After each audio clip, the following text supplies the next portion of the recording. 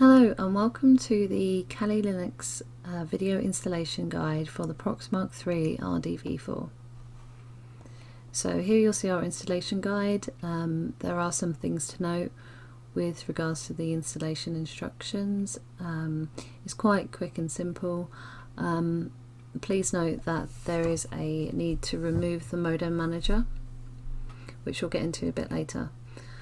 So first up, what we're going to need to do is to do an apt-get update. And what I will say here is that if you do need to upgrade your distro, please do it prior to continuing with the installation, as you may find that you need to reinstall if you do that. Okay, so next up what we're going to do is we're going to grab the requirements needed. And you can just copy and paste these in.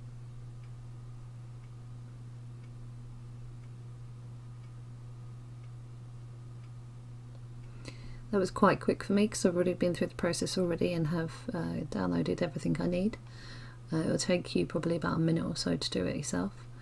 Next thing I want to do is to clone the GitHub fork for the RFID research group. Just paste that in there. And what this will do, it will actually create a folder within our directory. As you can see, it's Proxmark3. And what we're going to need to do is, once that's all completed downloading, is to then change into that directory. And we can do that by typing in cd Proxmark3. Okay, so now we're in the directory. What we want to do is a git pull, and it should say we're already up to date.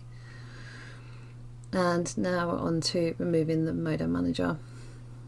So this can cause some problems with the Proxmark disconnecting and issues with the flashing. I've already removed mine, but you should come up with a query where it asks you yes or no, press yes, and then what you will want to do after that is to restart your system. So you log back in and carry on with the next part, which will be making clean and make all. Want to paste that back in.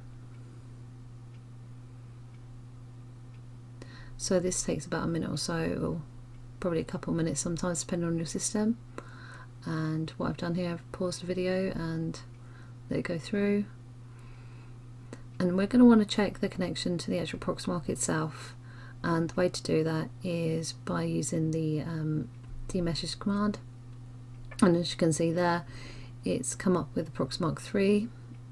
You can see it there as a CDC device. Next thing we want to do is copy and paste the command for flashing the barometer image. It takes a couple of seconds and it picks it up, and but if you do get any problems during this process, please do head over to the Proxmark forums. Google is your friend also. The Proxmark forums is rather extensive and there's lots of questions where people have had and been able to get answered. Hopefully in the future we can have some videos to help out any issues, but for the moment that has all worked quite nicely and it has worked great. So we're going to change into the client folder.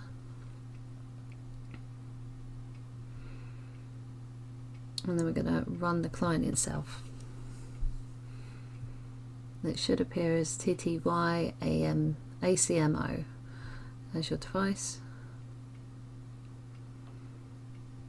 So here I'm changing into the client directory. Copy and paste the command. And this will bring up the Proxmark client.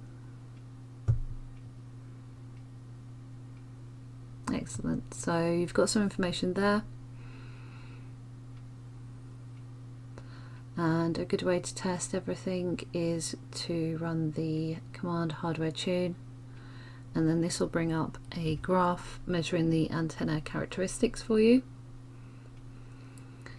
And there are other commands that you can use, and make sure that you do take a look at the GitHub repo, just checking out the commands that can be done. Hopefully in the future we can work on making some videos on the usage itself. But for the meantime, I hope you have fun with the Proxmark, and good luck.